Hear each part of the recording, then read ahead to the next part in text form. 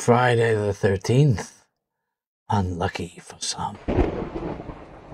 But not for Corona users. Hi everybody, it's Tom from the Corona team.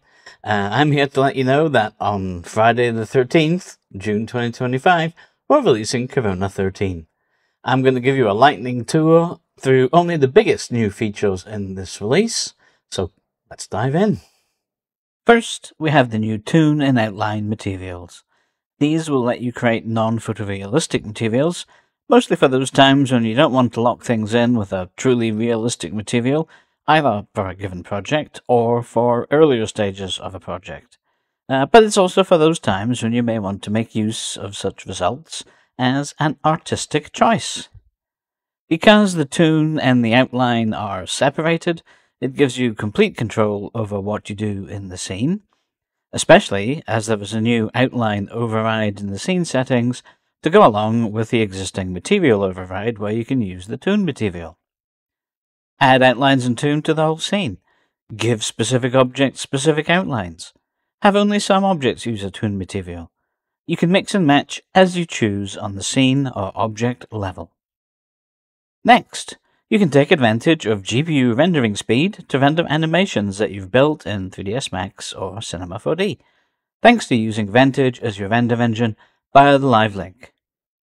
Whether that's keyframed, skeletal, cloth simulation, particle flow, and more, you can use Vantage to render out those animations.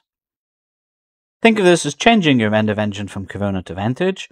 The DCC will calculate what happens in a frame of the scene based on whatever is animated, and then rather than pass that information to Corona to render it, that information will be passed across the live link for Vantage to render it.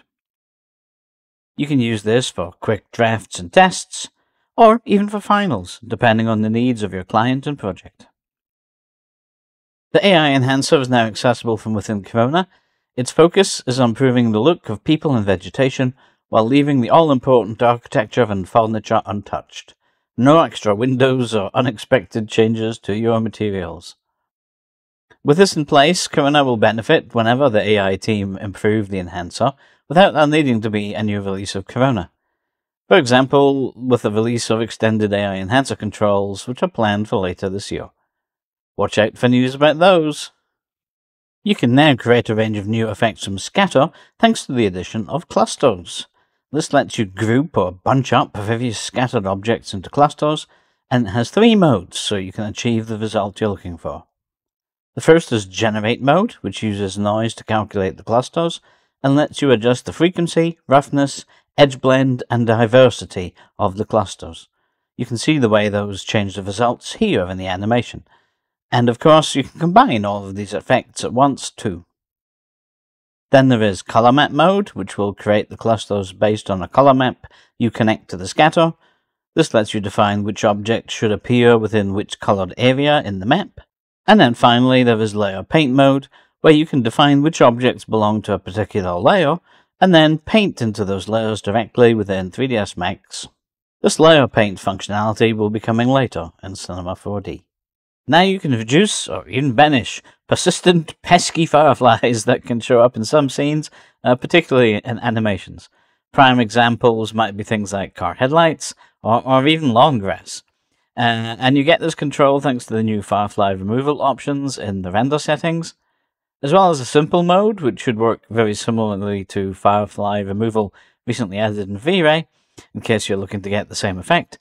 There's also an advanced mode, which should do a better job of maintaining actual specular highlights while getting rid of those sparkly fireflies. If you've ever needed to achieve the rainbow effect seen on the surfaces of soap bubbles or oily puddles in water, now you can with the thin film parameters in the Corona physical material. You can also bring in a VR scene from Enscape. This way you can use Corona as your render engine for your Enscape scene. And that's it for those bigger features. Plenty of smaller features, quality of life improvements, and bug fixes included as well. You can read all about those as usual in our release blog. And I hope you enjoy Corona 13 and have a lucky Friday the 13th.